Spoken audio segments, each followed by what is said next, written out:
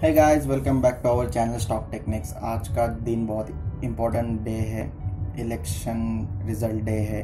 That's why बहुत ज़्यादा market volatile है, बहुत ज़्यादा मूवमेंट दे रहा है। जैसे कि बैंक निफ्टी आप देख रहे हो 31,237, जो कि ओपन हुआ था 30,900 और हाई बनाया था 31,780, ऑलमोस्ट 800 to 900 पॉइंट्स, और लो बनाया था 30,884। मतलब इतनी बड़ी मूवमेंट हुई है। सेंसेक्स भी नियर बाय 40,000 है और निफ्टी 12,000 के नज़दीक है। ये बहुत बड़ी मूवमेंट है। इतनी बड़ी मूवमेंट देने के बाद बैंक निफ्टी बहुत नीचे आया है। जैसे आप चार्ट पे देख रहे हो, ये 15 मिनट्स का चार्ट है।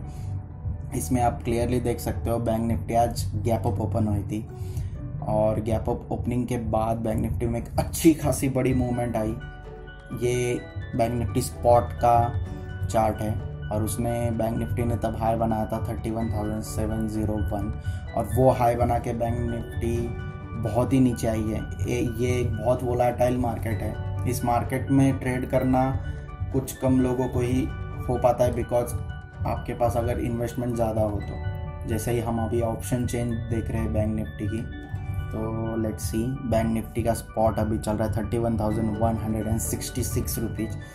मतलब जो स्पॉट के हिसाब से देखा जाए तो बैंक निफ्टी में 31,000 पे एक छोटा सा सपोर्ट है। आई डोंट थिंक वो सपोर्ट मैटर करेगा, वो भी सपोर्ट ब्रेक हो सकता है। फिर से बैंक निफ्टी वहाँ से फिर एक ऊपर मोमेंट दे सकती है रिज़ल्ट आने के बाद, क्योंकि रिज़ल्ट बीजेपी की तरफ झुक गया है पूरी तरह से। That's why bank Nifty positive movement दे रही है। ये जो नेगेटिव मूवमेंट आई है, ये एक प्रॉफिट बुकिंग है।